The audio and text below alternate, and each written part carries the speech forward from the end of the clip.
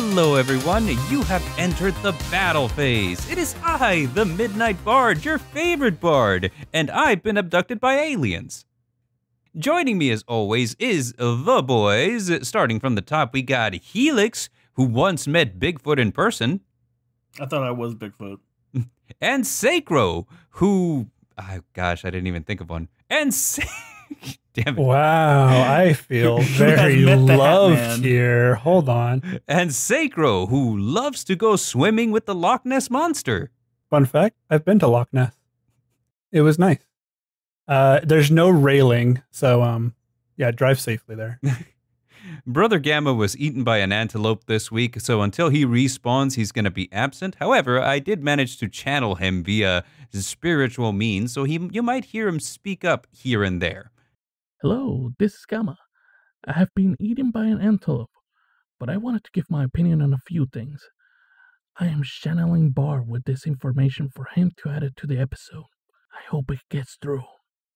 Question, Bard. Yes. What kind of aliens abducted you? Not the kind that we want to talk about. I'm Are we carrying a lot of... I am carrying a lot of trauma.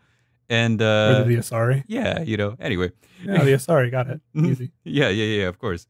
That being said, in case you guys haven't figured it out, today we're talking about an upcoming anime adaptation for a manga that I've been really excited for a long, long time. I have often said that this was going to get an anime adaptation one day, and the world wouldn't know what hit it. We are talking about DanDaDan by Yukinobu Tatsu. Is it DanDaDan or DanDaDan? I don't. It's bo. It's a bobo situation. There is 1,000,001 different ways to say it, but I'm calling it the DanDaDan. Right. So some housekeeping matters before we get into the discussion. Today we will be discussing roughly the first two story arcs of volumes 1 and all the way midway through volume 3. 18 chapters, so if you're looking not to get spoiled, be aware. Other than that, visit us on Twitter /X at the Battleface Podcast. What even is our Twitter? I don't even remember. I'm pretty sure you made it. I made it. I will look for it while you're doing your thing. I'm never on it, so I don't even know what it is. Yeah, Helix doesn't know. Okay, visit us on Twitter on our official Twitter account, Damn it. Visit us on Twitter on our official Twitter account at the Battle Phase. Make suggestions for what we should read next, for what anime we should watch, or for, any other suggestions that you might have. Tell us which one of us is the most handsome and why it's Bard. That's based. That's based. If we're going off voices, you usually can't tell how attractive someone is by voice. I've been spoiled many times by hearing an attractive voice and then looking at the person. I'm like, oh. All right. So that's it for housekeeping matters. Unless you guys had anything else to add to that, anything going on with you guys that you want to be aware of, you could visit us on our YouTube channel as well. Gamers Playing Games TV. It's a YouTube channel where we do a lot of gameplays. We recently lost a Nuzlocke at Gym 2 in Brilliant Diamond. So it's still fresh. And it's still fresh with still me. Fresh. It happened literally yesterday. I entirely blame y'all. Blame y'all. You can blame that Turtwig who refused to miss. I was like, dude, this guy.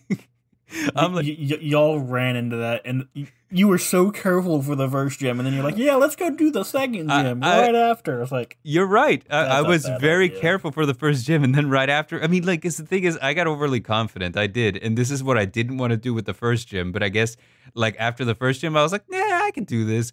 But the same thing happened to me in this run that happened to me on the previous run that I did with Shining Pearl, because I did a Nuzlocke with Shining Pearl where I started with Chimchar, and the first gym was hard, but I had a Machop that kind of basically soloed it, right? But then whenever we got to the second gym, my Chimchar was a Monferno, and he was able to carry me through that one because...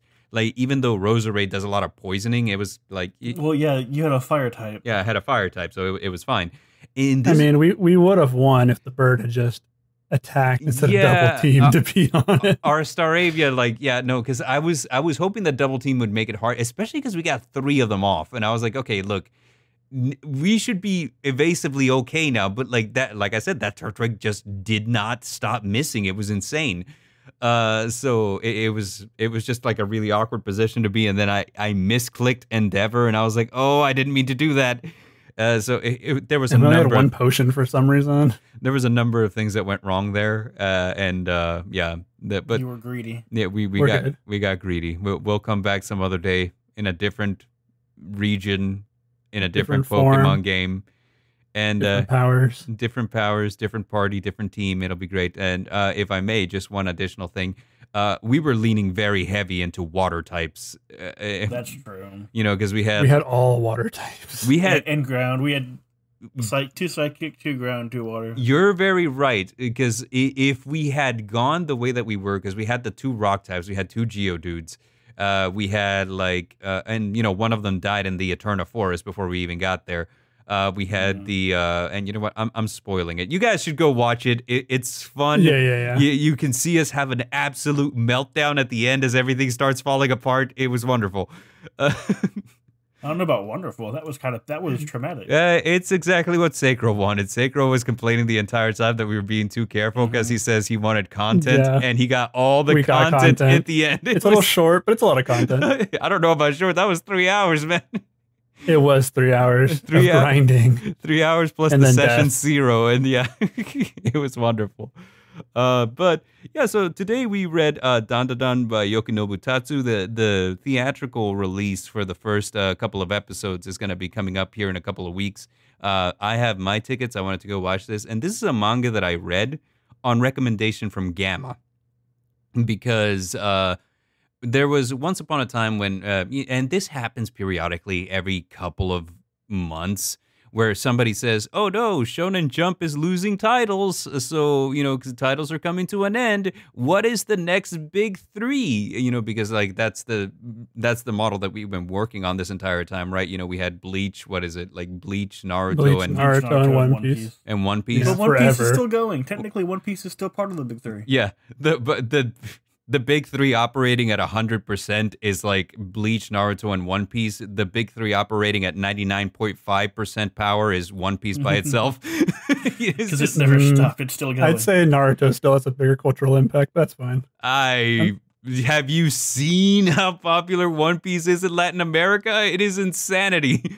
So is Naruto. What do you mean? Everybody's name was something Uchiha in the Latin American community for years, decades even. The people, Naruto running could not make it into Area 51. I'm just saying. Naruto running is very popular too. Oh, that was great. That was one of the funniest things. I wish they'd done it. I was in the military at the time, so I was reading about that every day. And they're like, so what's going to happen? I'm like, I don't know, man.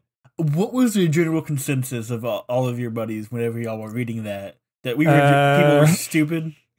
Well, I can imagine Sacrow like in the Middle East reading about this every day, like, Lord, please let this happen because it would be so funny. I was actually not in the Middle East, luckily, at that time. Because what was that? That was 2020, maybe? 2020-ish, thereabouts, yeah. Yeah, that was, so that would have been, I was in Oklahoma at the time, which makes 0 sense for the Navy, but, you know, that's how it is. Yeah, I know. We were reading every day. A landlocked state.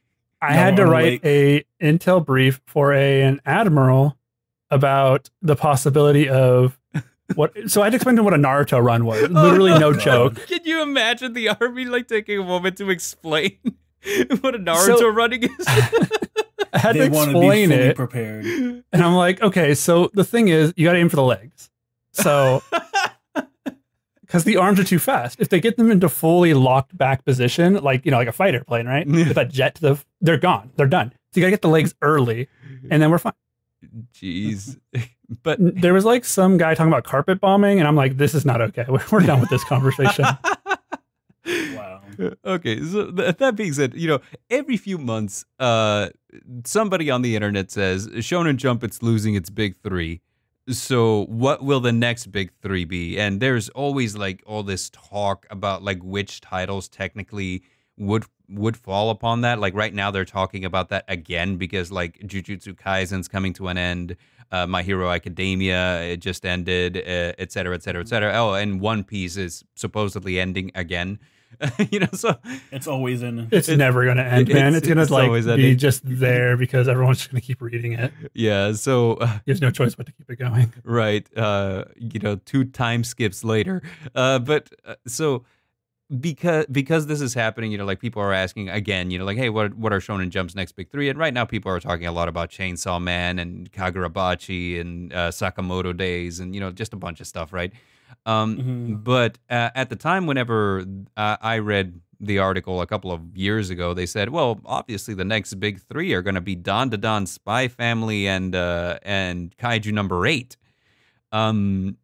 So what me and Gamma did is, with Derringer, we read, well, no, Derringer didn't read any of them, but me and Gamma read through all 3 titles until we were caught up with all of them at the time, which was roughly like around 90 chapters for each.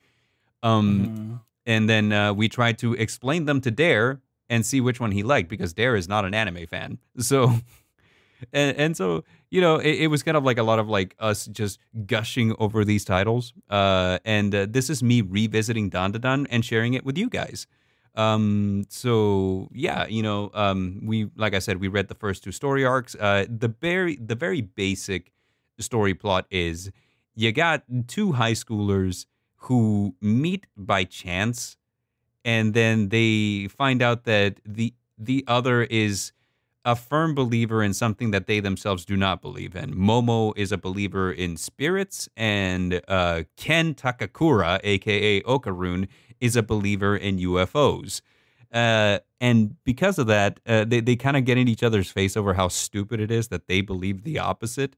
And they dare each other to go to places where these phenomenon are known to happen, as a test of bravery. Momo, you have to go where aliens are said to abduct people, and Okarun, you have to go into a haunted tunnel and see if you encounter the ghost that lives therein. Funnily enough, both of them were right, and both of these things exist, ghosts and aliens. How about that? One thing leads to another, and they get kind of caught up in all kinds of supernatural shenanigans. I've described this title as conspiracy theory iceberg, or like a paranormal phenomena iceberg video, the manga. So maybe that's why y'all like it a bit more than I do, because it feels more like a paranormal investigative style. Yeah, it's. I mean, they haven't investigated anything yet, but maybe they do later. It's more paranormal. Yeah, I mean, there's a lot of yokai based shows in manga and anime, so right. Yokai angle is always going to be a thing. And this is very heavy on the yokai. So it's heavy on the yokai, on like the like the urban legends, the UFO, UAP phenomenon, like lizard people shit. You know what I mean? So, they made like 2 references to American or Western cryptids. I think it's Bigfoot and the something monster. The Flatwoods monster, yes. The Flatwoods monster, which I've read all about. Flatwood monster when you played Fallout, dude. That's one of them. That's one of the cryptids that shows up in Fallout. Which Fallout? I don't remember that. Let's Google search it right now. Which I mean, you could be right. I just don't know which Fallout that's in. Which one is it? Flatbush? Flatwoods monster. Yes. Fallout 76. Okay, that's why. I never played 76. Which one is it? Flatbush? Yes, the Flatbush monster. Is that specifically that one? They all have flat bushes. So I want to see it. A little bit of a breakdown of the characters that are relevant in this particular story arc, and these 2 story arcs is we have like the 2 main characters, Momo Ayase, who is kind of like your typical high school girl. She's got boy troubles. She's got she's a, I don't want to say that she's got a little bit of a hellion, but you get the impression that she's a little bit of a tough as nails girl compared to like her friends, who are a little more like they look like Yaru, right? I think they are. At least one of them is. Yeah, at least one of them is. And then you have Okarun, who is your nerdy kid. He believes in aliens and stuff, and he's kind of like the punching bag for the bullies in his class. He's friendless. Yeah, he is friendless. Additionally, we have Momo's grandmother, who is entirely too young to be a grandmother. We have a couple of other characters, such as the aliens, who are the Seropians. They're from planet Serpo. The aliens, they were creepy. They all look the same. There's more to the aliens later on. I can't get into it. I'd rather be attacked by a yokai than the aliens, if I have to choose between one or the other. They're the Serpoians. Do they ever come back? Yeah, are they only in episode 1? Or chapter 1? They're on chapter 1. You'll see more of them if you decide to continue reading the manga. Okay. And so they're supposed to be clones. There's those guys, and then we have the ghost called Turbo Granny. My opinion on Turbo Granny. She takes my nuts. She needs to go away. There's no ifs or buts about it. You don't mess with the bolas. Even if I get cool superpowers, you don't mess with the bolas. This manga is wild because the characters are really out there, right? But so I guess I'm gonna start by saying, you guys, I made you read this. Give me your takes. Like, let's start. Let's be honest. That first chapter, is pretty bad. I don't know that it's bad. I mean, like, it caught my attention when I read it. But it is something that if you're not ready for it, it will punch you in the face. Like, cause it's got a lot of things that you would never in a million years expect. So I agree. Helix, let's go ahead and get started with you, since it seems like you're the one that didn't take to this title more than Sacrow did. So give us your thoughts. Like, what do you think? At least the first chapter. Like, I read through the first chapter, and I'm just like, yeah, this feels more like another high school DxD one. I kept reading, and I was like, this is getting worse and worse. Because the clones were like, yeah, literally once Turbo Granny started talking about taking your schlong, I was like, why? I remember those were your exact words. In fact, you dropped in the chat, like, I read chapter 1, ... Why? It's like, it's barely a story though. Like, well, you gotta keep in mind that, like, you read one chapter at that point. Yeah. So, like, I know. It's pretty complete. It's super long too. And there's a lot going on. It is kind of a long chapter too. That I will give it that. I do believe that first chapter was the first 2 chapters were 60 pages. Yeah, I was going to say, it was in the neighborhood of like 30 some odd pages, which is weird for a manga chapter because they're usually about 10. All the other ones are 20. Mm-hmm. Yeah, so it's got long chapters. So you're not wrong about that. The first 2 were long. After that, it's like 19 pages per chapter. You know what? Like, according to the Shonen Jump app, which I have open right now so that I can look at chapter 1, the first chapter is 67 pages. And chapter 2 is 52 pages. So they are long chapters, dude. Like, no kidding. So I basically read an entire book. Nice. I mean, yeah, like, because when you really look at it, like, usually a manga book will have like in the neighborhood of 10 chapters, but the first book of DanDaDan has half of that. It has 5 chapters total, so they were long chapters. But yeah, like, anyway, Helix, I interrupted you. Carry on. You're fine. After the first, like, after they finally escaped from the UFO, around there, it was starting to get better. But still, like, the whole transfer through the phone thing, he did that once and he was never able to do it again. What else?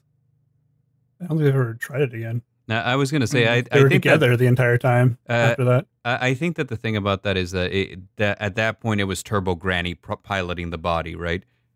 Mm-hmm. Yeah, that's fair. Maybe Turbo Granny did that.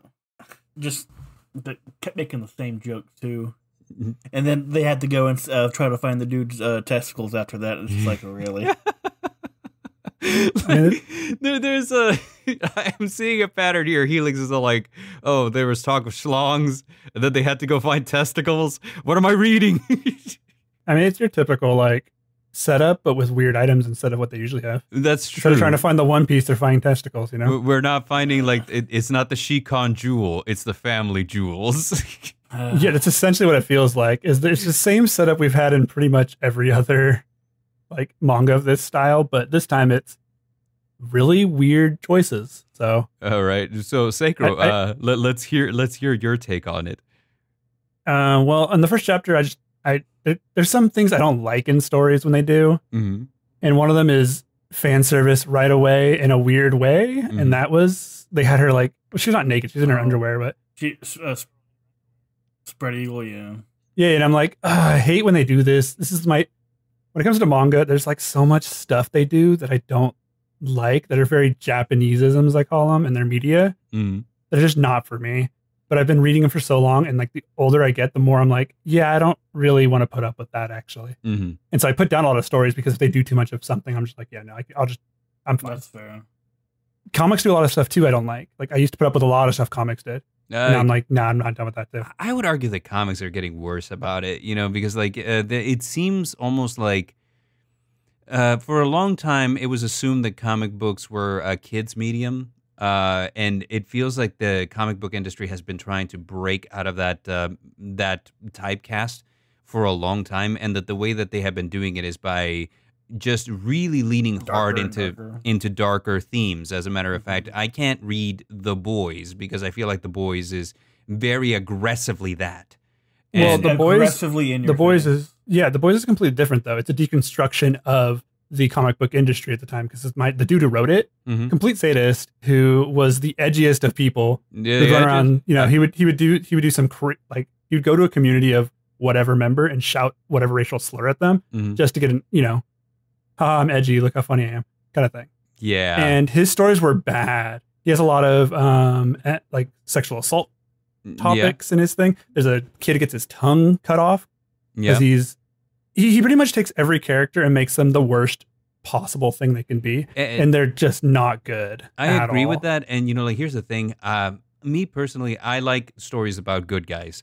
And I feel like I really dislike the way that modern media has kind of like taken that darker tilt because, I remember whenever Game of Thrones was airing, everybody tried to convince everybody that it was a great show. Oh my gosh, so fantastic because, Game of Thrones. because there's no such thing as a good guy in the story. And I'm like, what is the appeal of it then? Like, I don't understand. Like, so you're going to... Who do you root for? Yeah, well, not only that, but it's like, so you're going to make me watch a show about just a bunch of assholes being assholes to each other. I'm like, I can't get behind that, Always Sunny in Philadelphia does it great. Well, there's a difference. Always Sunny in Philadelphia doesn't try to pretend that, like this is okay. So Yeah, I know. Well, they don't pretend it's okay either. The books are just so the period of like dark and edgy content was like 10 years ago. It ended around 2020-ish. 2019, 2018 was when the comics stopped being overtly edgy. So that's not even here anymore. We're way past. Well, we're at least 4 years past that. If I can put it like just like it just in a way that it kind of like feels to me is like I recently watched Deadpool and there was a conversation like in the movie where Deadpool looks at Wolverine and he's wearing like the suit, right, like the yellow X-Men suit. And, he's like, finally, you're dressing like you're not embarrassed to be in a superhero movie. And like, I feel like that's exactly what comics were like for a long time. It's like they're ashamed of being superhero books. And like, not just comics, but TV and media in general. Like, you're ashamed of being objectively what you are, and I feel like that's so wrong. I'm like, dude, like, if you're going to be cringe, embrace the cringe, just embrace the wholeness of what your genre is and like stop trying to deconstruct it by being edgy. That's so dumb. See, I think one thing that they try to do as well, though, is not necessarily deconstruct it. They try to also find a different way to do a story that's been beaten to death, I guess, is the best way to say it. For the DanDaDan? Well, like DanDaDan. That's essentially what it is. Well, there's only so many ways you can tell a style of story. So adding in limits, adding in new tropes, you can only do so much. And that's been the manga scene for like the last 20 years. Like Naruto, Bleach, Dragon Ball Z, and One Piece kind of set the stage in their early chapters for what a shonen anime or manga could be, and no one's tried to break that mold yet. Everyone's just said we can do that, but what instead of ninjas or pirates or I guess Soul Reapers? I don't know what they're called. Grim Reapers, I guess. Right. What if they're Soul Reapers? Well, yeah, Soul Reapers is what they're called in America. I think they're literally Shikigami. yeah. Shinigami, correct. Shikigami is a different thing. Yeah. Those things. But like every single one just takes the core concept of a shonen, which is fine, and then adds something new to it. We already have the superhero one. We have Chainsaw Man, which I don't know what their specific niche is. I've never read it. It's and then we have like it's a little horror. Yeah, like it's a little bit horror. It's a little bit like, oh gosh, how I described Chainsaw Man as like if Quentin Tarantino wrote a manga. It's how it feels. See, and I felt like My Hero Academia was like X-Men in Japan. Yeah, kinda. Yeah, like I thought that too. Like this is X-Men, well, it's like but reverse anime. X-Men. But yeah, because instead of hating the X-Men, they all love them. Mm. Yeah, so that's it's like true. they didn't get the point of X-Men if they were trying to copy X-Men. Well, no, you haven't read it all the way until the end because it does kind of start getting in that place where it's like, oh no, superpowers. Oh no, like it starts being like we hate the people who look like they have a superpower that could hurt you. And there's this whole talk about like specifically like the powers that deform people, you know, so like the people who look like animals and stuff like that, like people start reacting to them with fear because it's like, oh well, and there's a whole story behind it. But anyway, DanDaDan. Yeah, so the first chapters, it's pretty stock standard. It's the weirdness of it is like the schlong piece, and they were going to take her reproductive organs away. Well, they wanted to mate with her because they needed to get the feelings to the banana organs. Yes, like they needed to get so. I mean, there was an explanation for it, right? And it feels like a bad explanation, but I feel like also like if aliens were trying to communicate with people, I feel like a lot of things would get lost in translation too. So like the idea is we reproduced by cloning for so long that like our diversity died off, our feelings died off, we have nothing, you know, like we're just so homogenous and we're trying to get that back. So we're trying to get that back by interbreeding with humans.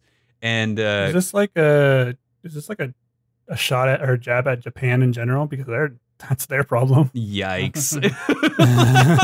Because they're homogenous in every way, and it's led to declines in everything, and a bad economy, and like, yeah. And they're also cutting off people coming there now. They're charging extra.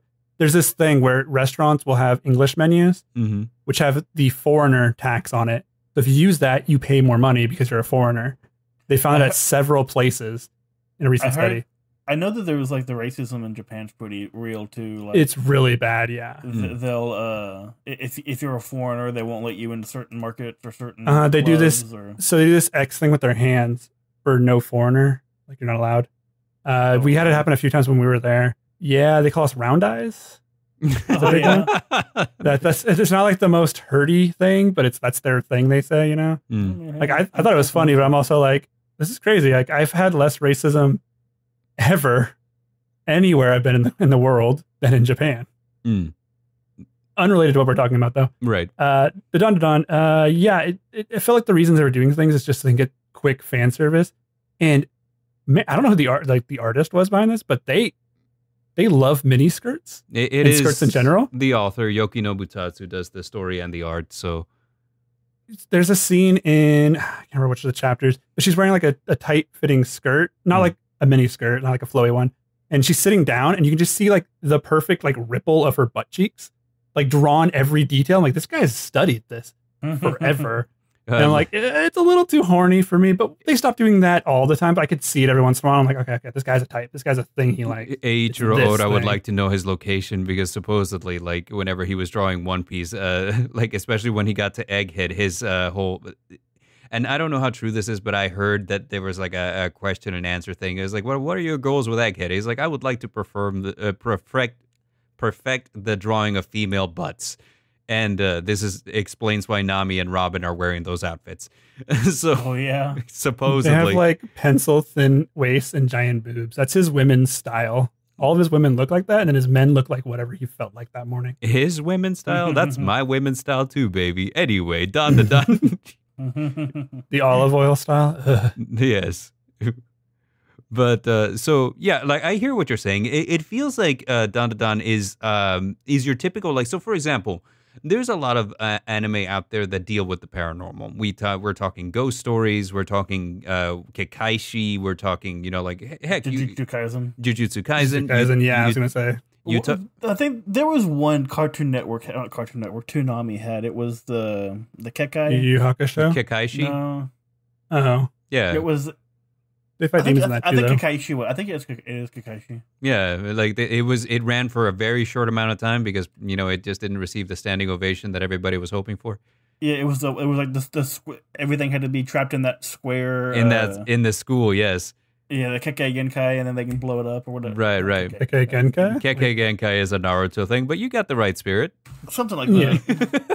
Yeah. It's been multiple years since I've seen it, and I don't have my phone on me, so I don't know Right. Yeah, I'm trying to not look anything up. Additionally, we also have like the one that Sacrow brought up whenever we were talking about the title that started it all, which was what's it called, Nura: Rise of the Yokai Clan, right? So there's a lot of like paranormal stuff. Yeah, that's a very popular one in Japan. But not anymore. And so like it almost feels like you can't just tell the same story. You have to do something that helps you stand out. And I feel like Yukinobu Tatsu has a interesting way of approaching this in that he makes it funny, so it's not just like, yeah, we're hunting yokai, or we're encountering spirits, or we're doing this, we're doing that. He's like, we're not just encountering yokai, and we're just like high schoolers, we have no business doing this. Like if you're encountering yokai, there's a higher chance that you'll behave like Momo and Okarun than you will just be an Ichigo Kurosaki, you know what I mean? Or a Yuji, because let's be honest, it's probably closer to Jujutsu Kaisen than it is to. Yeah, so it is. Bleach. It is closer to Jujutsu Kaisen than Bleach. So it's less likely that you're going to be like a Yuji Itadori who is like takes to fighting spirits very quickly, and it's more likely that you're going to do a lot of this. You're going to do a lot of running away. You're going to try to figure it out on the fly, and you're going to be struggling to stay alive the entire time, right? And also, one thing that I beat up a lot too in the beginning. Yeah. One of the things that I do love too, though, is that they develop powers from their encounters with the things that they encounter, right? So Momo, when the aliens try to like sedate her using their psychokinesis, awakens her medium powers, and Okarun, when he's possessed by Turbo Granny, happens to steal her powers. So now he's super fast. So they both get these powers, but the thing I is, felt like that was such a plot armor thing right there. It's like, oh yeah, it was in you. You couldn't control it, but now you can. Well, she made a reference to her grandma having the powers already. So that's where she got them from. That's true. Yeah, she did. She did say that her grandma had, and as a matter of fact, there was that whole. You're talking about Okarun. Okarun, yeah. Because let's be honest, he's just a normal kid, and somehow he ends up being able to trap the granny's energy inside him. Like he can't though. Yeah, no, she traps it. Yeah, so Momo traps it, and additionally, if you. Because up to the point where we've read, they still don't have 100% full control of these powers. Like they're figuring it out as they go, and Okarun can only go max for a couple of seconds at a time, half the time. He says he's gonna do it twice. I feel you. Before he dies. I feel you, Okarun. Yeah, so he. We're same. God damn it. So yeah, it is trying to do a lot of things different. It is trying to be more comedic. It's trying to be more lighthearted. And the people don't take to their powers right away. They're usually to me, it felt like the entire time that I'm reading this, they are fumbling their way to victory. And I'm like, I love that about it. It's so fun. But yeah, I agree with what Sacrow's saying. It does feel like, he was trying a lot to be different for the sake of standing out. And I don't know how much that is on purpose or how much all of that is his own personality, because like as a writer, your personality inevitably shows in whatever you're writing. So I'm kind of right there where I don't know how to feel of like, was this 100% on purpose or are you just this kind of funny guy? You know what I mean? I didn't really laugh at any of this stuff, but it was funny in a way. Like it's supposed to be funny. Like it's like, okay, haha, that's cool. Yeah, it had its good parts, but because everything's funny. Like anything and anything can have funny parts. Yeah, it's just I felt like the overall story is just so overdone. How so the stuff it's trying to lean into more, which I don't know if it leans into later. How much do you guys know about the connection between paranormal and UFOlogy? So look, we can do an entire video on this, like an entire like episode on this because Sacrow, like this is a topic I can talk about a lot, and in DanDaDan specifically, I have theories for how things are working. I'm not fully caught up, but I'm like in the neighborhood of like 100 chapters in. And it's my theory that the way that the world of DanDaDan is built is just based on the things that I've seen.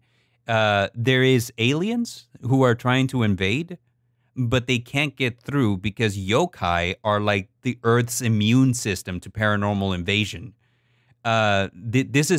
This is my theory. I could be 100% wrong. Like, I just completely off base. Like, I do not understand, but it feels to me that way because it feels like every time an alien shows up, like a yokai shows up too, to just kind of like present an issue.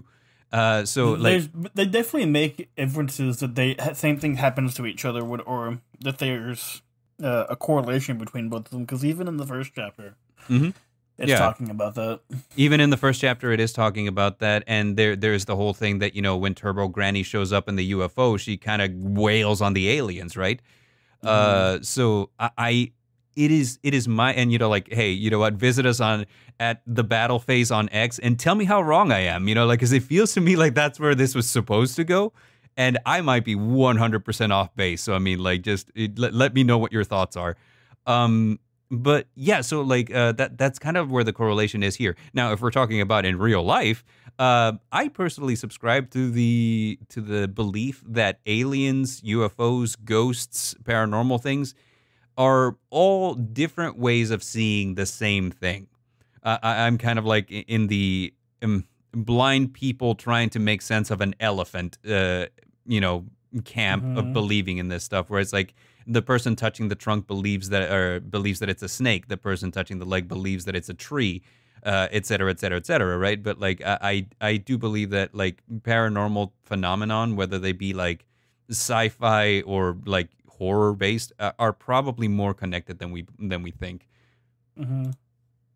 Okay, I mean, I've done extensive research into UFOlogy all the way back to the sightings of whatever on the highways in 1952. I can't remember the year. Oh, like with like Betty and Barney Hill? Further back, obviously. I honestly haven't done too much like into that stuff, so I'm not entirely knowledgeable on it. Mothman, Smash or Pass. Yeah, Mothman started it all, actually. Smash or Pass, Sacrow. I mean, it was before that too, but it was like that was the big moment. It troubles me that you're missing the question. We're diving under the question. Anyway, carry on. Okay, so have you seen the statue of Mothman? That's a smash for sure. It's actually they have to check its butt because everyone smacks it on their way through the West Virginia area.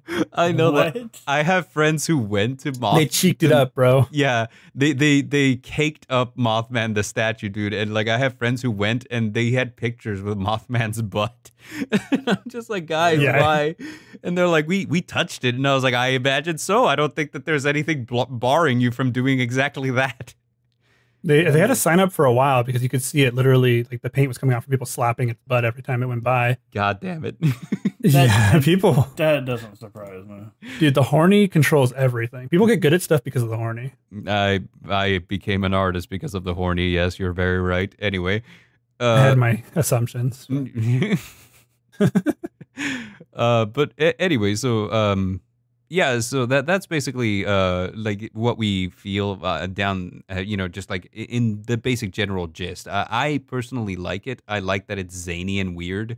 I like that it's funny, you know, like, and I like that that it's not your typical thing. Sacrow is right in that it has a little bit of ecchi that can be a little on the weird side, but I feel like it's probably more tame than a lot of. It's super tame, yeah. That first one is really just hard to get through. Yes, the it's first not even that one. Bad. It could be way worse. It could have been way worse. First, this could have been this could have been a Goblin Slayer, dude. This could have. It's not that bad. Or Berserk. It's entirely not. Or Berserk with the horse chapter, absolutely. I never read Berserk, but I'm gonna assume it's something I don't. It's exactly what you're assuming. Yes. Anyway. Bad, yeah. So a horse chapter. The horse chapter. Anyway. Like bestiality. Listen, No, don't you tell me that. Kentaro Miura goes hard, dude. Like, I don't know what to tell you. So Is that hard? Or is that Weird. questionable? It's very weird. It's very Okay. weird. And I wouldn't even call it a horse, to be honest. I don't know what that is, but I've never seen a horse look at something like that in my life. Anyway, so gosh, where was I? Anyway, so I like that it's weird, and yet like it has a little bit of like weirdness that can be a little hard to stomach, and I 100% agree with that. Yeah. So a couple of things that I wanted to talk about is let's get into the basic story plot. We're gonna cover the first two story arcs, so let's start with the Turbo Granny. It's your basic setup story plot, right? We got Momo and Okarun. They become friends by chance. They engage in a dare, and it turns out that aliens and ghosts are real. Now, Okarun becomes possessed by Turbo Granny. Momo gets powers from aliens, and whenever they manage to escape, they find out that Okarun's junk is missing because Turbo Granny took it. And in order to get it back, they basically have to beat her. And this is where I start to really love the writing because hear me out. This sounds exactly like the kind of urban legend that you would hear, like, hey, don't go into the tunnel. Turbo Granny will take your junk.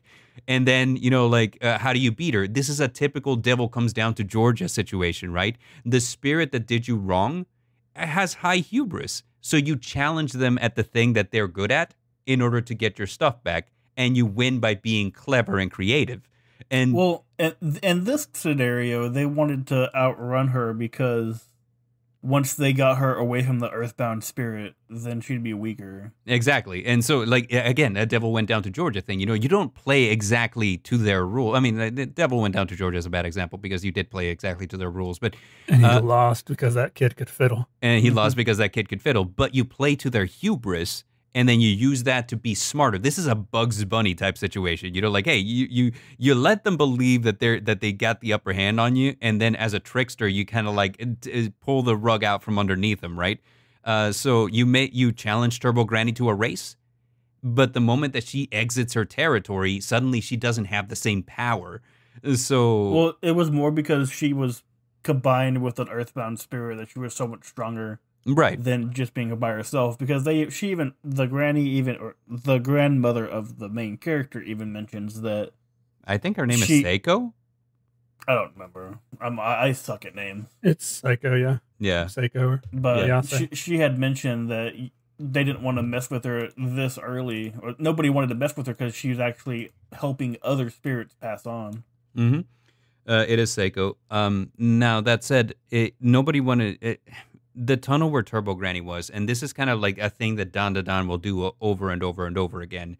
It'll set up a premise in the typical way that you would hear like a rumor or an urban legend or some conspiracy theorists talk about it on a YouTube video, and then you'll go there and you'll encounter something terrifying. But then beneath the terrifying thing, you'll find something weirdly wholesome and tragic. Because as it turns out, Turbo Granny wasn't really that bad at all. She was visiting places where high school girls had been murdered by a serial killer, kind of trying to provide them comfort. And ultimately, whenever Okarun and Momo beat her and beat the earthbound spirit that was attached to her, all of those high school girl spirits that were trapped there because of that spirit managed to pass on to the other side. It's a little bit of a weird thing that DanDaDan does, and it does it every single time. Like, I never expect for it to hit me in the feels the way it does, but it does. And so, like... So wait, we're getting the, oh no, I killed the demon, but it was actually a good person this time and again, and that time again. And by the way, this guy's also was a good person before they became a demon. I'm sorry, we had to kill you, friend. Well, of Demon Slayer. Is not really like, so Demon Slayer is weird because Demon Slayer is like, you kill these demons knowing full well that they were once human. So like it's like they were once human, but they are no longer. You don't have a choice because there's no going back. But additionally, because they were human, it was inevitable that they were going to have human experiences. And, some of them become demons willingly, some of them not so much, so it's kind of like one of those things. Demon Slayer does have a tendency to kind of lean into it where it's like, every single time we kill a demon, we're gonna find out that they were hugely misunderstood and they made a lot of bad choices. In DanDaDan, It's literally every time, yeah. Yeah. The first second. I honestly didn't like Demon Slayer, so Yeah, I mean, Demon Slayer's all right. Demon Slayer is pretty good. I enjoy the anime more than I enjoy the manga, but it's because let's face it, UFO Table is like firing on all cylinders with that animation, man. It is wow. Yeah, it looks really good. Yeah, It looks really good. But so DanDaDan will kind of do that a little bit, but like it's not always like, hey, the demon was the good guy. A lot of the times it'll be like there was a good guy affected by the demon. Or like maybe just because we don't understand something, it doesn't make it bad. It just makes it, something that's trying to survive. So there's kind of like a lot of that. I mean, that's still the Demon Slayer thing then. A lot of them are literally, they got turned into demons and now they have to do this thing to survive. Yeah, but there's also, let's see, you really, really got to read up to the cult chapter because there's a lot of things in DanDaDan that it's like, this goes beyond humanity. There's like some things that are inexplicable, incomprehensible, and there are things that like go beyond our ken, sort of. So like our ken, like arcane or? No, beyond our ken as in beyond our understanding. Oh, okay. Right. Sorry. You're talking about like, what's his name, H.P. Lovecraft type stuff, or more like we just can't understand you? A little bit, yeah. Because I mean, like, and dude, like, I swear, you really should read it because I do not want to spoil any of this for you. DanDaDan is better, like, experience, like, no spoilers. I mean, I'll read it. The end of the second arc, though, with the girl, I was like, oh, hey, I've seen this before. And I said that a few times while reading it. I was like, "Oh, okay, I've seen this before." Yeah. The new one that was the one that had the other golden ball. Yeah. The other girl that had the golden ball, and her name is 2 seconds. Something. Something. Hold on. Akira. It's whatever it wants to be. It's Ira. Let's see. Ira. I keep That's what I said. I keep the, what do you call it, the manga volumes next to me because they have like a dossier at the very front. Ira Shiratori, yeah. So yeah, that's the second story arc is, and I believe, and again, everybody, if you're out there listening and I'm wrong, go ahead and go to x.com at the battle phase and let me know how wrong I am. But I believe Bard loves to know how much he's wrong. Believe me. No, yes, tell me how wrong I am. I love it. I eat that stuff up. Like, because no matter how many times you tell me I'm wrong, I will not stop being wrong on purpose. So, I believe, and this is me speculating because of the design of the character known as Acrobat Selkie, which is the yokai that they encounter in the second story arc. That I believe, based on her design specifically, that she's that new yokai that's kind of been subject of a lot of popularity in Japan recently, Hashaku-sama, who is it's a yokai basically that if you've ever played a Resident Evil game, have you? Mm-hmm. All of them. It's a stalker enemy. You know, like how stalker enemies you can't the ones you kill can't them. Kill. You can't kill them, but they follow you. And so Hashaku-sama is kind of, and the name literally translates to 8 foot tall. It is a spirit that is an 8 foot tall woman wearing all white, and she just stalks you. And that's it. Well, she's wearing red in the she's wearing red in the manga, yes. A red one piece. All right. But like just off of her design, and especially in the scenes after we like hear her story, which her story is tragic. But like after we see her story, like there's these couple of panels where she's a ghost now, but we see her face, and I'm like, yeah, that looks very much like every Hashaku-sama artwork that I've ever seen. Like it looks very much like it to me. But yeah, she's wearing red in the manga, allegedly wearing red. It's in black and white, but like she's allegedly wearing red. They make reference of it twice, right? But yeah, like, and this is kind of like one of the things that, because for the longest time, I always wondered, and this is, I read a lot of manga, so like some things, sometimes some things don't even register, right? But DanDaDan, if you've ever picked up one of the volumes from like a Barnes & Noble or like a bookstore or Books A Million, whatever, on the cover, it always says explicit content. And I'm like, well, there's no nudity in DanDaDan. There's no graphic violence. I don't understand what this is all about. but I believe that the explicit content that they're referring to is kind of like the nature of what's in the story.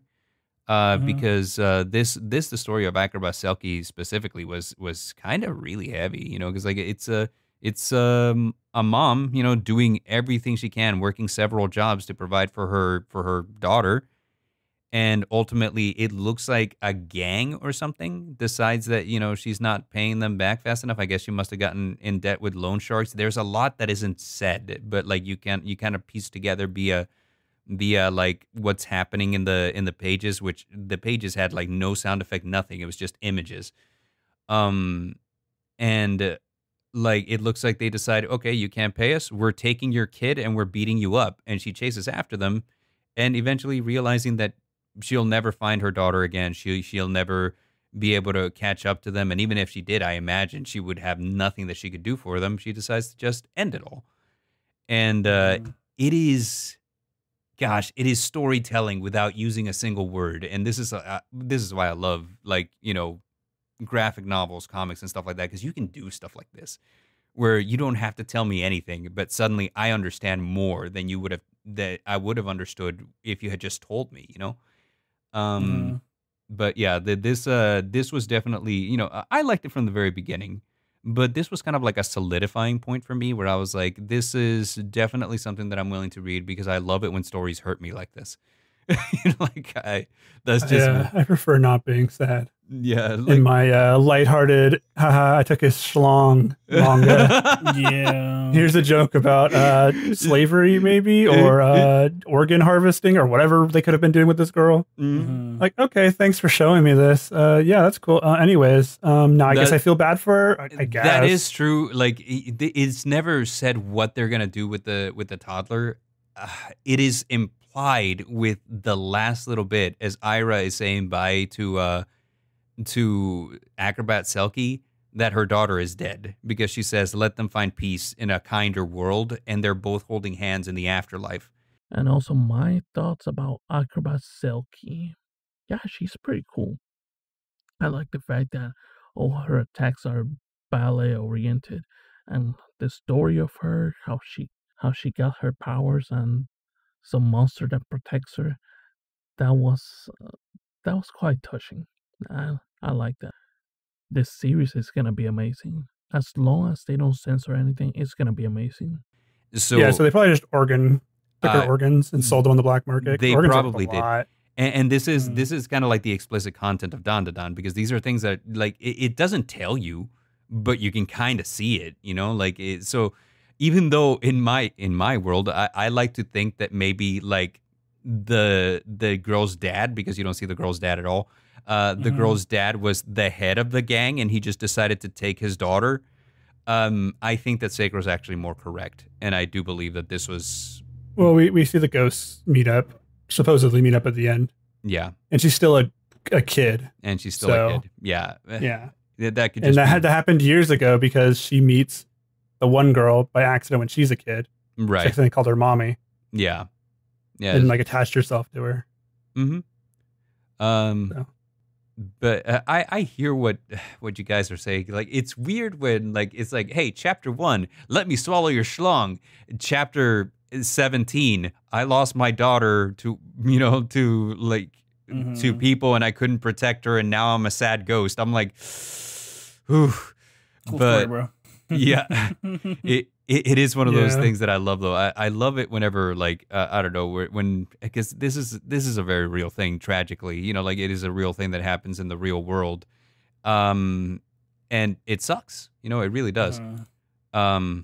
In stories, though, I love it when stories don't let you forget that just because, you know, like, something is wonderful and whimsical, that there is bad in the world. And but at the same time, it's also kind of like a little bit of a bittersweet thing, because it's like, yeah, you know, you were tied to this world because of what happened to you, but, you know, be at peace. You know, like, you touched a life, whether you intended to or not, and you know, like, carry on. Carry on, my wayward son. So is anyone feeling kind of cheapened by the message when you really think about it? How so? Because, like, for 5 seconds, we got a basic backstory of this thing they're fighting so we could feel bad for it. Like Oh. there's a moment where you think about it where you're like, okay, cool. Okay, yeah, you're trying to make me feel bad for this thing that just died. Like, I get it. I get why that's done, but I got so desensitized to it because it happened so many times in Demon Slayer that I'm like, I don't need it anymore. I don't care if the thing has a sad, tragic story about their life. Well, I don't care. You'll be Agreed. happy. They're eating babies. So Kill them. You'll be happy to know in the upcoming story arc, you'll find nothing that you need to be sad for because it's the Loch Ness monster. So They fight the Loch Ness monster. in their school, believe it or not. Oh, yeah, because you know, Scotland and Japan are so close to each other. Like, as a matter of fact, Scotland is inside of their high school. How did that get there? Can we also Really? talk about the fact that every single manga has to have teenage characters as their main characters? Yeah. I mean, Out of the stories we've covered, we've had like one I where think they're not teenagers. Kaiju number 8, yeah. Yeah. And that was such a good story because he's literally an adult. He's 34, 32, 32 or 34. I can't remember. Now, hear me out on this. It's not like a thing that happens in American comics, no, but like there's so many young adult novels that are published all the time where that's exactly the thing. You know, like off the top of but my head, young adult Harry novels are Potter, always- City of Bones. I mean, like Percy Jackson. I mean, like it's a phenomenon everywhere you go, and there's a reason for it. And somebody pointed it out. I don't remember if it was on Twitter or what, but somebody had pointed it out that says like, well, there's a reason that shonen based around like, you know, teenagers. Because when you're a teenager, you want to fight for everything. You want to save the world. Seinen titles, you know, or like, you know, like older adult titles, like, you know, Campfire Cooking in Another World with My Absurd Skill, or, you know, like anything else. You just want to chill, man. You're done fighting. You just want to like take it easy.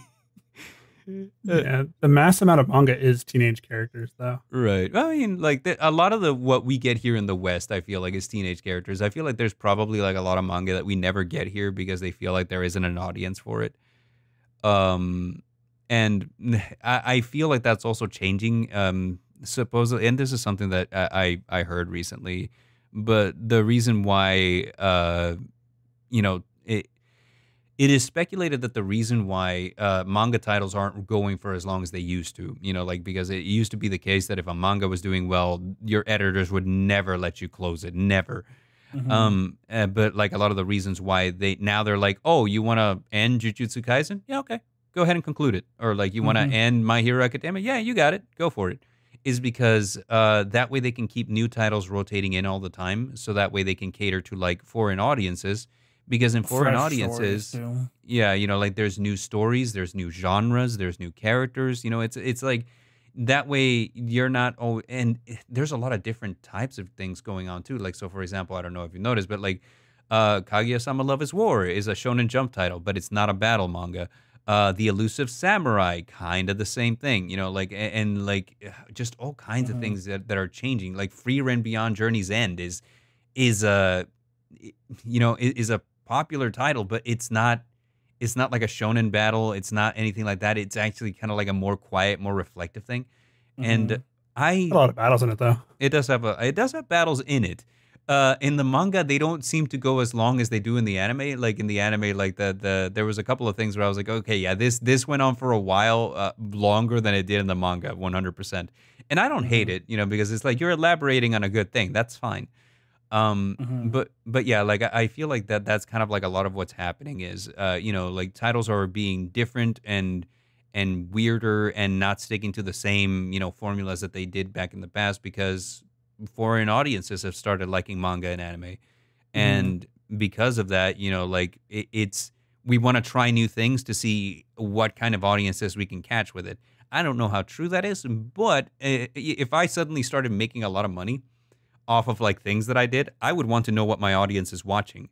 I would want to know fair. what they're reacting to, so that way I could like put new things out there for them to fall in love with. But we have deviated so far away from DanDaDan. Anyway, so I went ahead and like gave an outline for the 2 story arcs that we covered. I'd love to hear if you guys have any further thoughts on that. What do you mean? I don't have anything specific, honestly. like about the story arcs. Like, what did you think they did well? What did you think need work? What did you think of the characters introduced? The power scaling, the way that the powers developed. I mean, there really hasn't been too much power development other than she's unlocked her powers and she's now doesn't have to use her eyesight. Yeah.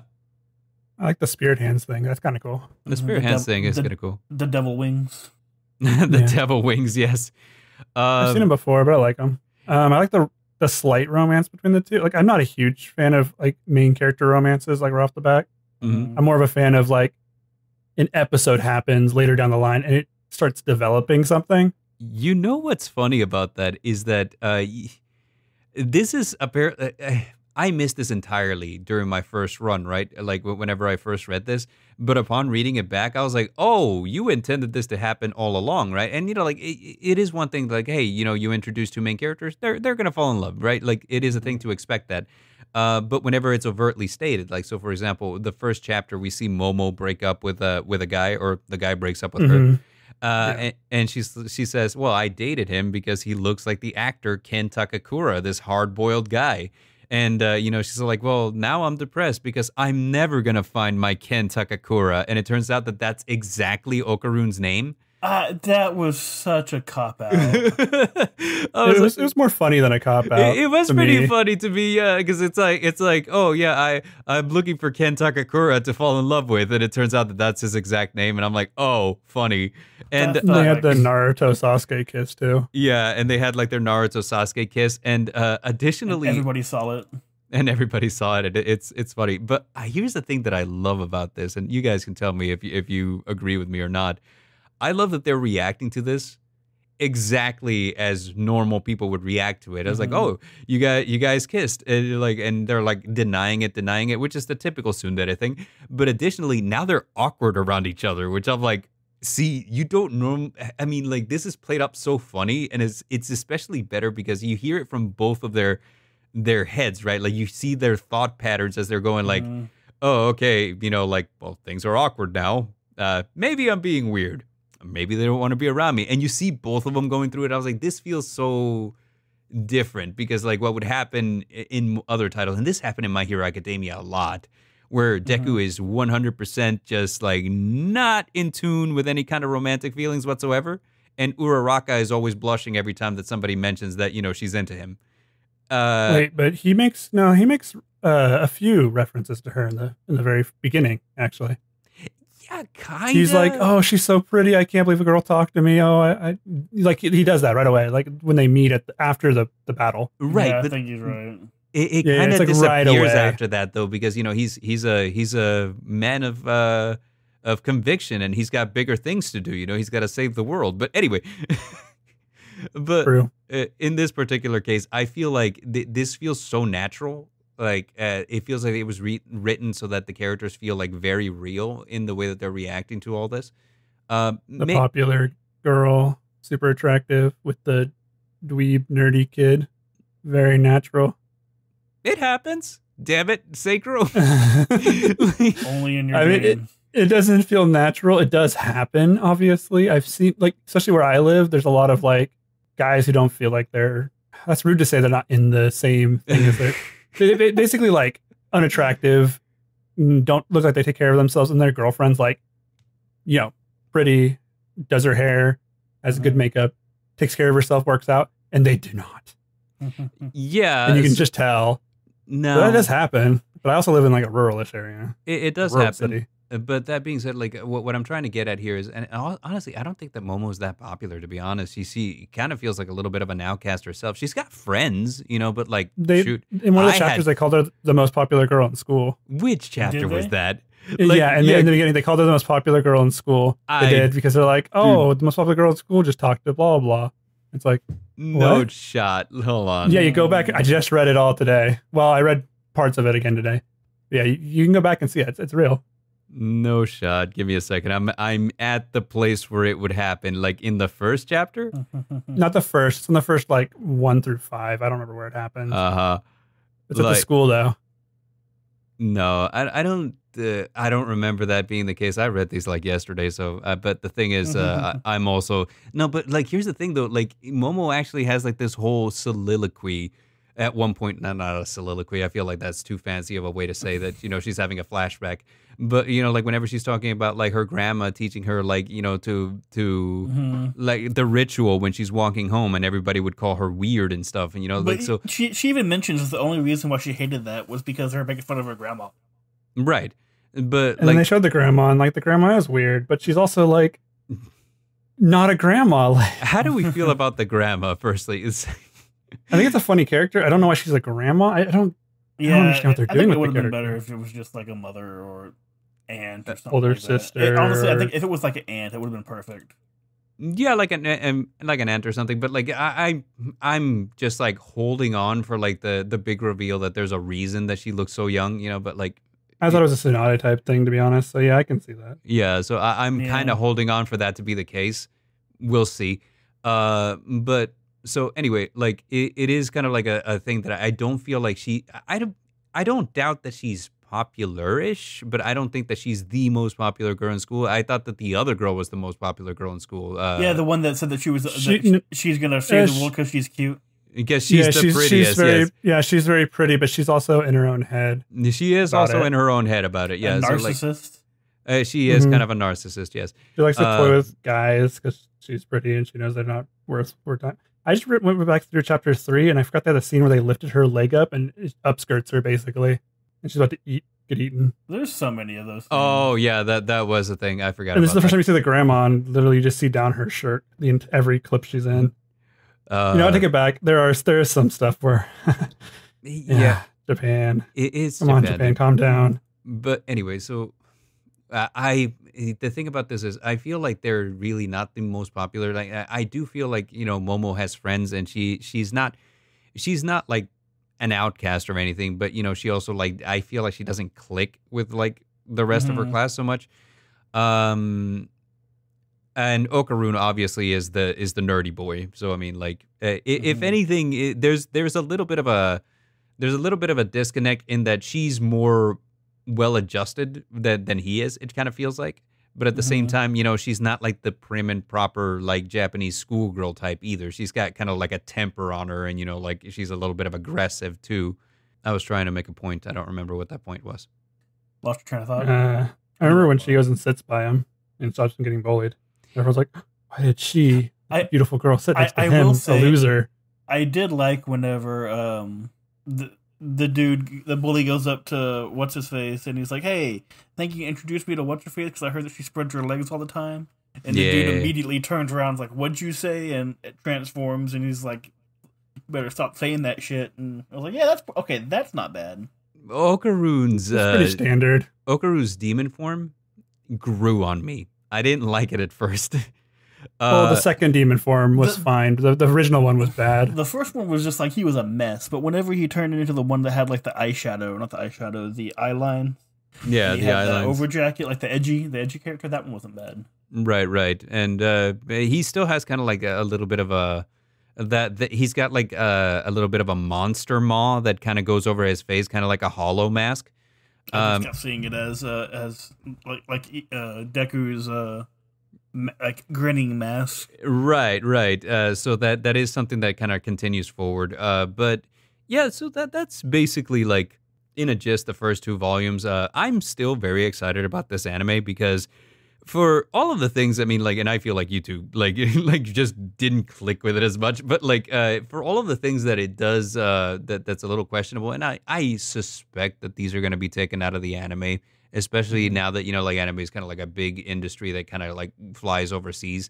A lot of the more problematic stuff is usually toned down a lot. However, up until where I am, it has this way of just dragging you on for like a really weird, really fun time, and it just keeps getting better and better and funnier, and every single time it touches on like on like these weirdly dark topics, but like it never does so in a way that's just gonna kill you inside, so it's not like your Berserk, it's not like your Chainsaw Man, but it has a lot of personality in the way that it presents itself. And honestly, I think Science Saru is 100% like the best studio to take this on. Whenever they said that they announced that it was getting an anime adaptation, first things I thought was like, hell yeah, this is exactly what I've been waiting for. And the next thing that I thought, I was like, oh my God, who's gonna do this? So, because it's like UFO Table did a bang up job with Demon Slayer, and like Mappa is wonderful, but like please let your employees rest once in a while. So I was like, Cloverworks? Question mark. And like whenever they said Science Saru, I had to go like do research because I hadn't heard of them before. And they worked on a lot of like really quirky, really weird titles. So I was like, yeah, this looks like it might be a good fit. And then whenever I saw the first couple of trailers, I was like, yeah, this is a good fit. This is gonna be fine. So I'm kind of excited for it. Excited to go see the theatrical release. What are you guys thinking? You gonna go? You want to come with me? A theatrical release here, so come on. Let me fly all the way over there. I'll come hang out. Fly all the way to Texas. Let's go watch it. I'm good. What? I think it's for like $400 right now. I'll uninvite my sister. Yeah, you can come. You will spend $400 on a flight, but you know what? I got you covered on the theater ticket. It's fine. Yeah, $20 theater ticket or whatever it is. Yeah, like the $20 theater ticket. It was $14, but yeah. But any other thoughts on DanDaDan before we wrap up this video? Not really. Who was your favorite character? I didn't feel like I spent enough time with any of the characters to like them. It's two I and a half like the main girl. I don't think it's too early to tell. What was your favorite power? There are multiple powers. Yeah, that's just the hands. You had like the hands, the hands and the speed. And it feels like not enough happened between the first 18 chapters. Even though a lot happened, 2 story arcs, I guess. If you want to call them full arcs, happened. They didn't really feel like enough happened to establish stuff. I agree. What did you think of the art? The one with the girl when she's like all the hair girl. When she does like this, there's like a full spread of her. I liked that art. That was cool. Yeah. And I like the way he draws the characters. They all look good. All of the characters. Faces. Yeah, that wasn't bad. He has and their hair looks fine. He has this really weird ism in his art that is unique to him. I haven't seen anyone else do this. Like not consistently, right? But where he'll draw in very big in excruciating detail, like backgrounds and scenery and stuff like that. But instead of like letting you get lost in speech bubbles, which a lot of authors do this, where they'll just put like a whole bunch of speech bubbles and you kind of like follow the conversation, but you don't know who's saying what. He'll draw the head of the character who's talking inside of their speech bubble so that you know who's saying what. And I'm like, I appreciate like the mini version. Yeah. I'm like, that's cool. It's a little thing, but I like it. Let's see. What else was I going to say is I think his creature design is top notch. The cityscapes, this, you could like be looking at several pages in here and you're like, this feels very Japan. Like, he has captured the essence of what the small town and a city or like even like a rural area in this place would look like. Which is really difficult to kind of like congratulate an author or a manga artist on these things, because sometimes I hear say that they have like a library of assets that they kind of play with so that they can kind of like do these things super quick. And I've seen them myself on my own drawing apps. So I mean, it's like, okay, if they do this, I understand drawing backgrounds is not interesting. But when he goes really hard though, like the Turbo Granny scenes with like the yokai inside the tunnel, or whenever Okarune's going full blast on speed, right? Or whenever... Yeah, there were some really good scenes that he had some very good drawings on. I can agree with that. Yeah, so I do believe that, he's got like some really awesome artistic talent. And the use of like different values in like, manga's in grayscale, right? So, I mean, like, it's a bunch of grays. But like all grays, yeah, it looked really good. Like, and it really does feel like whenever we're going into a little bit of a like a darker place, like for example, Turbo Granny's tunnel, or whenever we're looking at the abandoned hospital where the alien showed up, really, really good. It's just like the attention to detail in every location, fantastic. I mean, like I really, really do enjoy this. It's a big breath of fresh air from looking at things. And I don't mean to rag on Bleach. I like Bleach. But you could tell whenever Tite Kubo was really, really tired of drawing because he would just draw whole pages where it was mostly just like a character, right, and a blank background. And so, like, to be fair, they worked him to the bone. they did, and I'm not saying they didn't, but I do appreciate whenever like a manga does have like this level of detail involved, right? So it's not just like characters floating on empty space, but there's a world around them, and they are interacting with it. So yeah, I mean, like that's basically where I am with the art. So I don't know, favorite power. Geez, it's difficult to say because as the manga progresses, there are a lot of more powers that show up, and they're kind of interesting. I would say that in the first two story arcs, Okarune's power looks really cool. You know, he looks sick as hell when he goes demon mode. So I'm like, yeah, I like this. I like the second version of his demon form better. The one where he has her power, but not her inside of him. Yeah, the second form was definitely a lot better. Yeah, it looks much more usable rather than the first form where I was kind of like, okay, yeah. How do we feel about, and you know, like this is something that I can't believe that I forgot to ask. This is a paranormal title. There are things in the paranormal that look a little bit grotesque, and they kind of like give you a little bit of a pause because of it's so unnatural, right? And I'm thinking, like, for example, the scene where Momo first sees the aliens. She's in a hallway. There's three of them. Their eyes are blacked out. It's really creepy. And we're also thinking like the scene where Okarune is first being possessed by Turbo Granny, and his body is writhing and contorting in different shapes. And there is one scene when they're facing off against Acrobat Selkie, where Acrobat Selkie captures Momo by the throat with her hair and basically hangs her. Yeah, and she's whipping her around everywhere. I'm surprised. I was honestly surprised that they didn't break her neck doing that. Well, she's got psychic powers and it's a ghost, so I like to justify it like, you know, like maybe she got slammed into a wall. That's a physical object. Yeah, but I like to kind of like picture it as like, you know, maybe I'm also psychic shielding. That reminds me when they're running away from Turbo Granny and she's destroying everything in their path.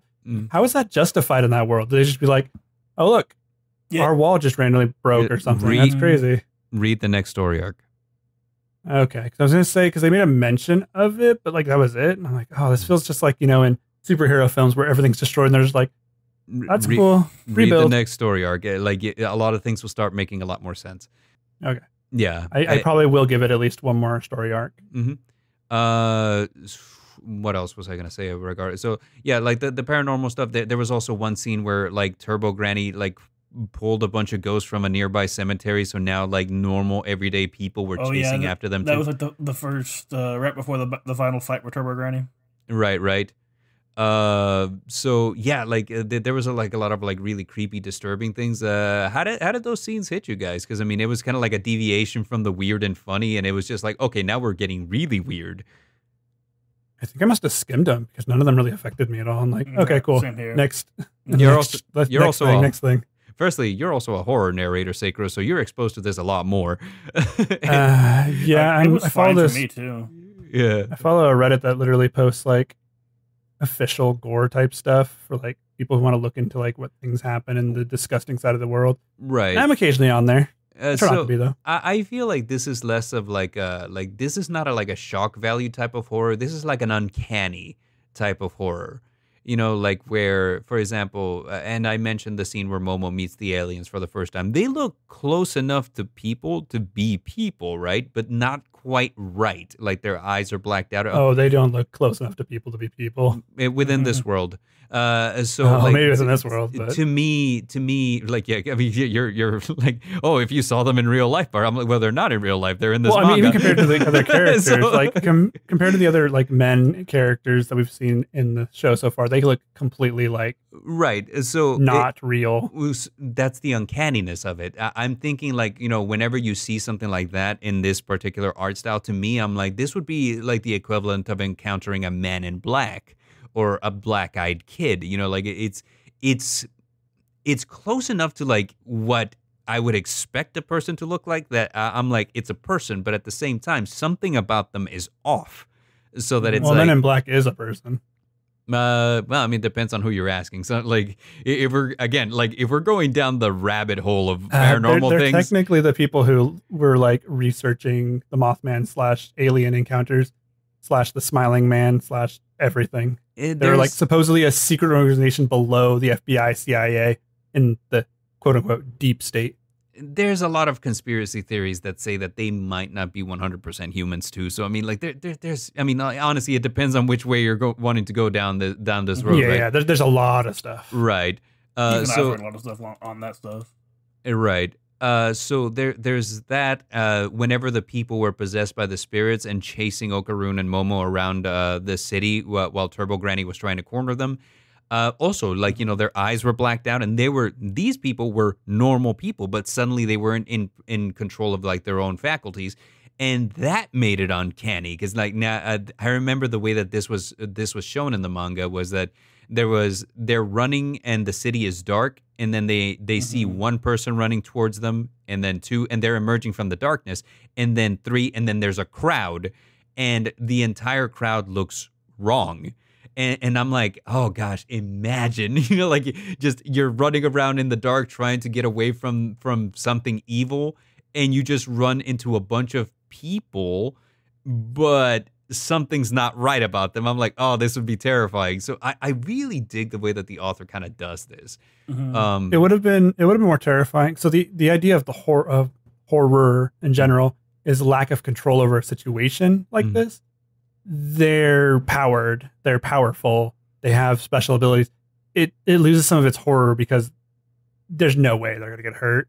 The suspense is kind of broken. Even though the creatures, when they're controlled to humans, look super cool on the page, there's no horror element because it's like, well, there's nothing going to happen to them. You can definitely tell there's a lot of plot armor. Well, this is also even if it's shonen not title, plot you know, armor, so they have like, a lot. Yeah. So this is like, okay, and additionally, I want to touch back again on the fact that they're not powered in the same way that, say, for example, Yuji and Jujutsu Kaisen is powered.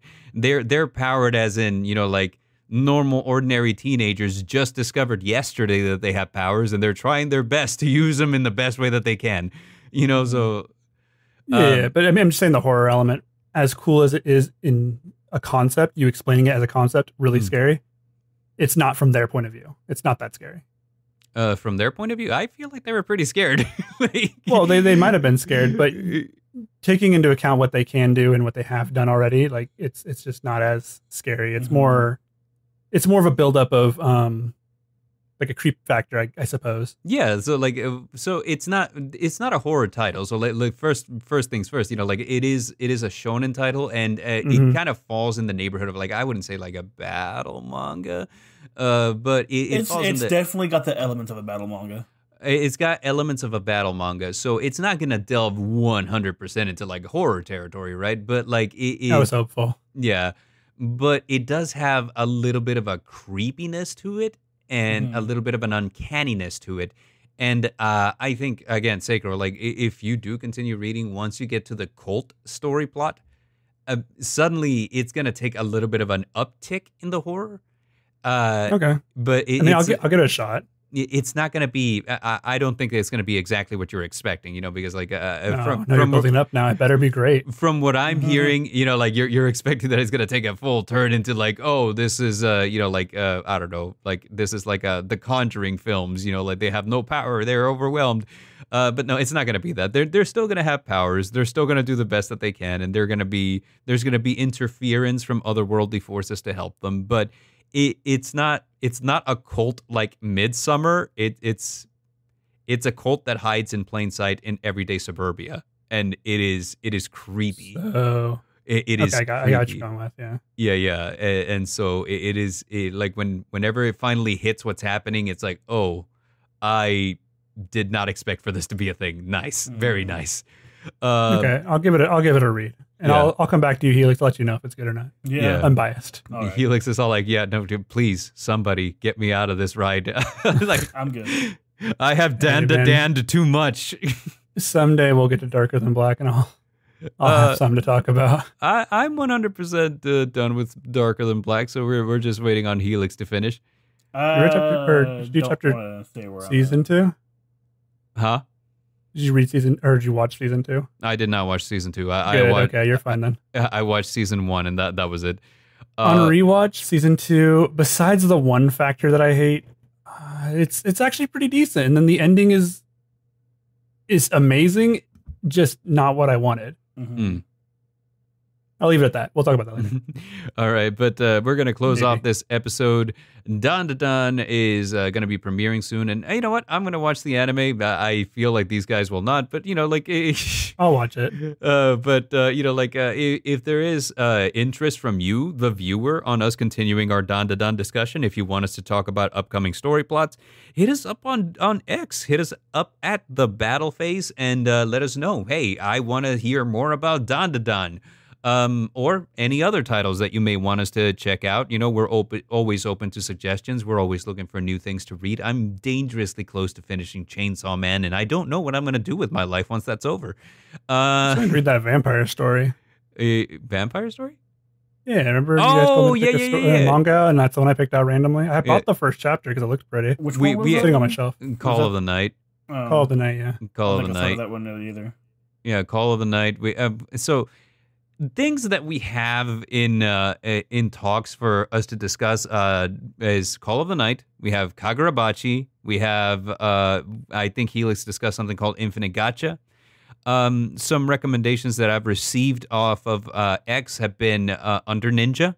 We've received a recommendation for Mieruko-chan, which I think is more in line with what Sacrow was expecting DanDaDan would be. We got recommendations on, oh gosh, what was the other one? Oh man, like somebody reached out to me and told me about, it was like a party of disillusioned adventurers who will save the world. Yeah, that sounds what a title. Yeah, it has a title, and I don't know what the title is. That's not the title? That sounds like every light novel title ever heard of. It sounds... That's the perfect title. It sounds like a title, right? But like, anyway, so we have a bunch of things that we have in line that, you know, like people have recommended, but, you know, we're always looking for more recommendations. So if you have time, hit us up at the battle phase and let us know.